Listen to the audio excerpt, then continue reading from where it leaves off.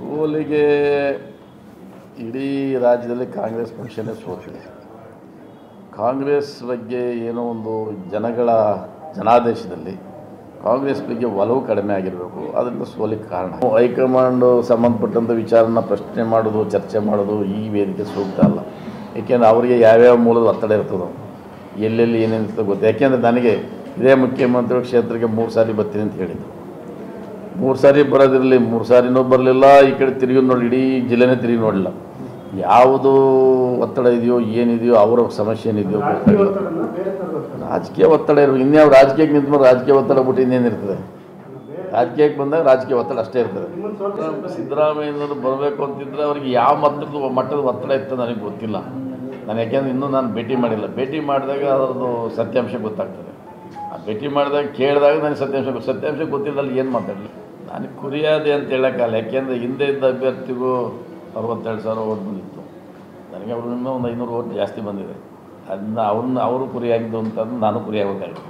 ಇಲ್ಲ, ನಿಮಗೆ ಇನ್ನೂ ಗೊತ್ತಿರೋ ಯಾವ ಕಾರಣಕ್ಕೂ ಕುಮಾರಸ್ವಾಮಿ ಮುಖ್ಯಮಂತ್ರಿ ಆಗಲ್ಲ ಅಂತ ಸಿದ್ದರಾಮಯ್ಯನವರು ಹೇಳಿದರು. ಇವತ್ತು ಸಿದ್ದರಾಮಯ್ಯನವರೇ ಒಂದು ಮುಖ್ಯಮಂತ್ರಿ ಮಾಡಿದ್ದು ಹೇಳಿದರೆ ಇಡೀ ಹಾಸನ ಜಿಲ್ಲೆ ಕಾಂಗ್ರೆಸ್ ಕಾರ್ಯಕರ್ತರ ಸಮಾಧಿ ಅದನ್ನು. ಈ ವಿಷಯದಲ್ಲಿ ಹೇಳಬೇಕು ಅಂದರೆ ಅವ್ರ ಸರ್ಕಾರನ ಯಾವುದೋ ಉದ್ದೇಶದಲ್ಲಿ ಮಾಡ್ತಾಯಿದ್ರು. ಹೈಕಮಾಂಡ್ ಅವ್ರದ್ದೇ ಲೆವೆಲ್ ಡಿಸಿಷನ್, ರಾಷ್ಟ್ರೀಯ ಮಟ್ಟದ ಒಂದು ಯೋಚನೆ ಡಿಸಿಷನ್ ತಗೊಂಡ್ರೆ ಜಿಲ್ಲಾ ಮಟ್ಟದಲ್ಲಿ ಕಾಂಗ್ರೆಸ್ ಕಾರ್ಯಕರ್ತರ ಕಗ್ಗೊಲೆ ಇದೆ. ನಮಗಂತೂ ಅಸಮಾಧಾನ ಇದೆ. ನಾವು ವಿರೋಧ ಪಕ್ಷದಲ್ಲಿ ಹೋರಾಟ ಮಾಡಿದರೆ ಉತ್ಪನ್ನ ಹೊರತು ಮೈತ್ರಿ ಮಾಡಿ ನಮ್ಮ ಕಾರ್ಯಕರ್ತರಿಗೆ ತೊಂದರೆ ಕೊಡೋದು ನಾನು ಒಪ್ಪಲ್ಲ. ಅದನ್ನು ಏನು ತೀರ್ಮಾನ ತಗೋತಾರೆ ಅದ್ರ ಮೇಲೆ ನೋಡಿ ಮುಂದಿನ ದಿವಸಗಳಲ್ಲಿ ಎಲ್ಲ ಕಾರ್ಯಕರ್ತರ ಸಭೆ ಕರೆದು ಚರ್ಚೆ ಮಾಡಿ ಏನು ತೀರ್ಮಾನಕ್ಕೆ ಬರ್ತಾರೆ ಎಲ್ಲ ಒಗ್ಗಟ್ಟಾಗಿ ಒಕ್ಕಲೂರಿನ ತೀರ್ಮಾನ ತಗೊಳ್ಳತಕ್ಕಂಥ ಒಂದು ಕೆಲಸವನ್ನು ನಾವು ಮಾಡಬೇಕಾಗ್ತದೆ.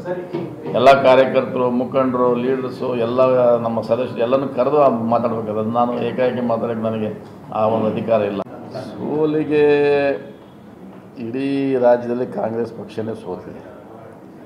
ಕಾಂಗ್ರೆಸ್ ಬಗ್ಗೆ ಏನೋ ಒಂದು ಜನಾದೇಶದಲ್ಲಿ ಕಾಂಗ್ರೆಸ್ ಬಗ್ಗೆ ಒಲವು ಕಡಿಮೆ ಆಗಿರಬೇಕು, ಅದರಿಂದ